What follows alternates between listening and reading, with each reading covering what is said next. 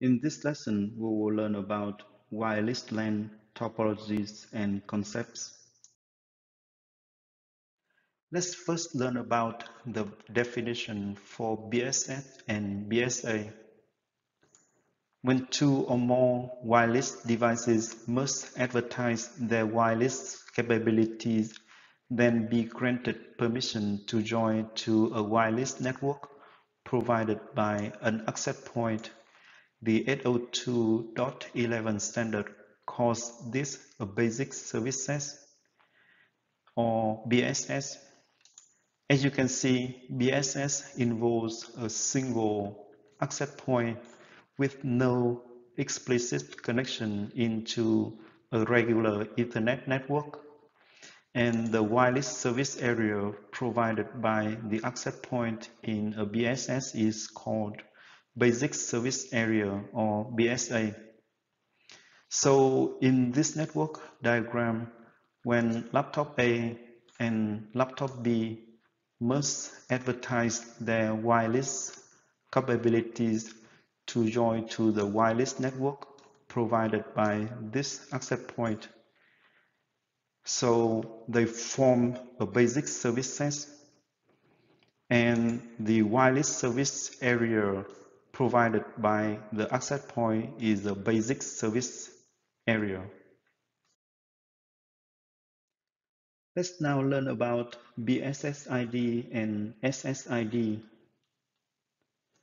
To inform the existence of a BSS to mobile devices, an AP must advertise its BSS identifier or BSSID, which is the radio MAC address of the access point.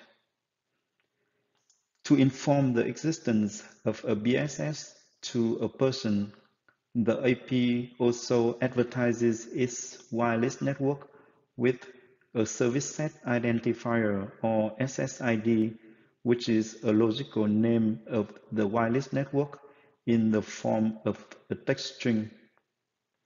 So in this network, the SSID is IT life skills and the BSSID is this MAC address. For example, to join laptop B to this wireless network, first a person must log into laptop B and connect it to the wireless network using the SSID IT Life Skills.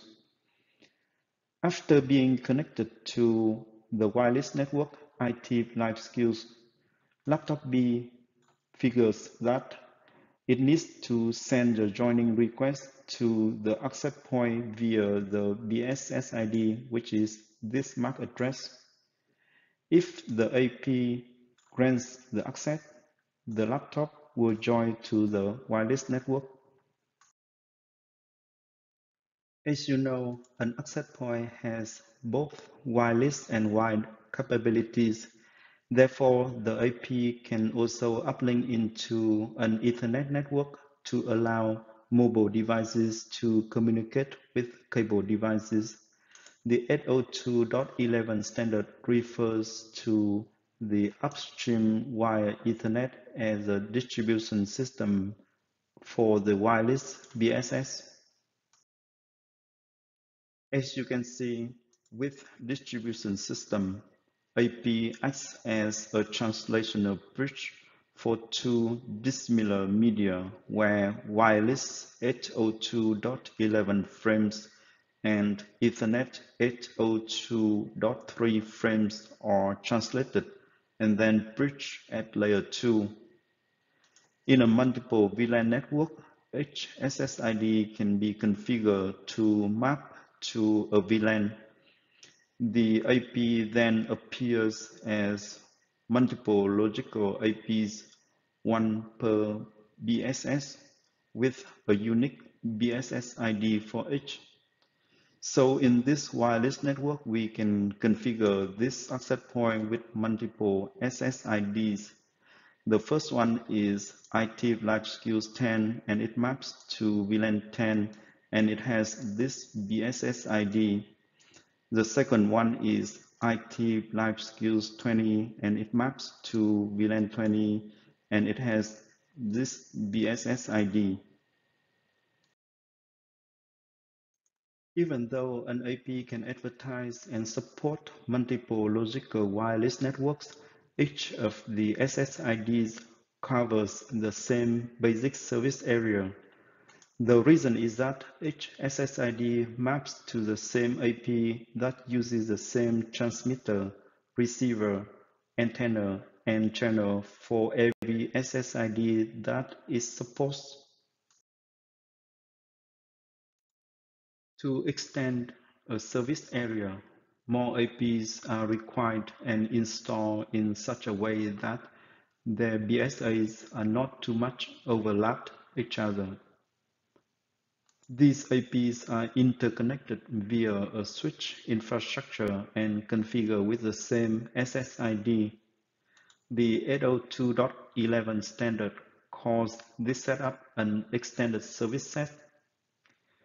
In this network, both IP1 and IP2 are configured with the same SSID, IT life skills, and map to VLAN 20.